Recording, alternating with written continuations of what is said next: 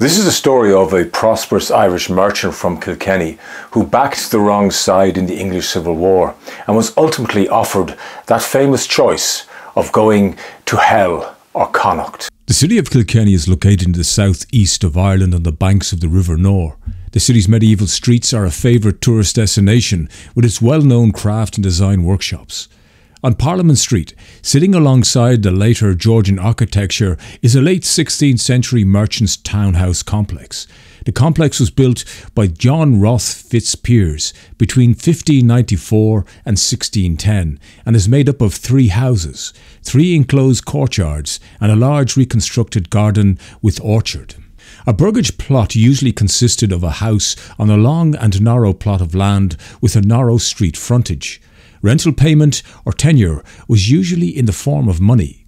Many burgage plots were located within the defences of the local town. Such towns and their surrounding lands would have been granted to the local lords, in many cases as far back as the Norman invasion. Roth House is the only remaining example of a complete burgage plot in Ireland. In the case of Roth House, there were 2 gardens that ran the length of the plot right up to the city walls.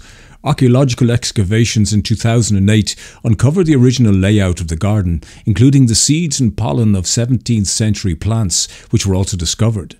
The garden now boasts heritage varieties of vegetables, herbs, fruits and flowers that would have been grown in the 17th century and is laid out in a similar style to what John Roth and his family once enjoyed.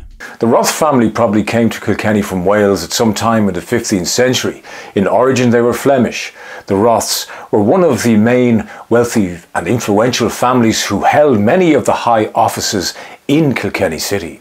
The impetus to build a prestigious city centre dwelling would have been strong, providing Roth with a venue for displaying his personal wealth and possibly his wares, as the ground floor street front is thought to have comprised of a shop front and is documented as an importer of silks, damasks and velvets. Kilkenny's merchants like the Roths lived in great comfort in comparison to other inhabitants of the city.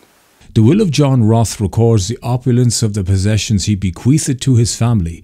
Included amongst the domestic furniture were, among others, quote, all my drawing tables, bedsteads, cupboards, livery cupboards, wainscot, chairs, my great cypress chest, my pewter, brass, iron beddings of feathers and flocks. In 1642, the Confederation of Kilkenny was formed. The Confederation was a provisional government set up by the Catholic Anglo-Irish and Native Irish to defend the Catholic faith, and supported the English King Charles I during the English Civil War, which had broken out that same year. The hope was that by supporting the Royalists, the King might look more favourably on the Catholic faith, and some ecclesiastical assembly meetings are thought to have been held at Roth House.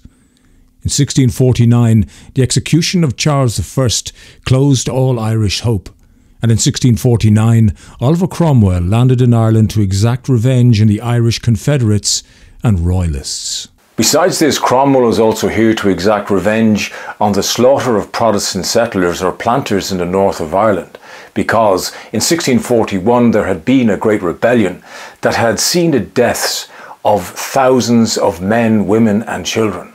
He stated, quote, you, unprovoked, but the English to the most unheard of and most barbarous massacre without respect of sex or age that ever the sun beheld, at a time when Ireland was in perfect peace. In 1650, Kilkenny was besieged by Cromwell for a week before its ultimate surrender. In 1652, Cromwell issued his Act of Settlement. Only those who could prove their, quote, constant good affection to the cause of the English Parliament could keep their estates. In 1654, an order to clear Kilkenny was issued, with the citizens to be transplanted to the west of Ireland and the province of Connaught. At this time, the house was owned by a Peter Roth. A survey was undertaken with a view to reallocating properties to those who had supported or could prove their constant good affection to the English Parliament. In terms of Kilkenny and certainly Ireland's history, the impact of this transplantation of the merchant class came to be viewed as a ruthless stratagem calculated to destroy, as one historian put it, quote, an educated and progressive class, The result of this tactic, he continued, was a severe cultural setback to Ireland, severing many valuable links with the continent. On a wider stage, it also contributed to the decline of Kilkenny's importance. So for at least 7 years, people like the Roths may have thought that their own confederation was the new norm. And there have been criticism that this was a lost opportunity for Ireland to become independent from England, because England was in such a weakened state because of the Civil War in England. Like many of the rich merchants of this time, it is thought that Peter Roth's properties were also confiscated, and in 1653 he and his household were removed to Connacht. A year later, Peter died. A relative of Peter's who was also dispossessed gives an idea of what was lost to a great many that had not been able to prove their constant and good affection. This man was Sir Robert Roth, and he lost his 3,211 acres, which were divided up between many of the Cromwellian soldiers as payment for their service.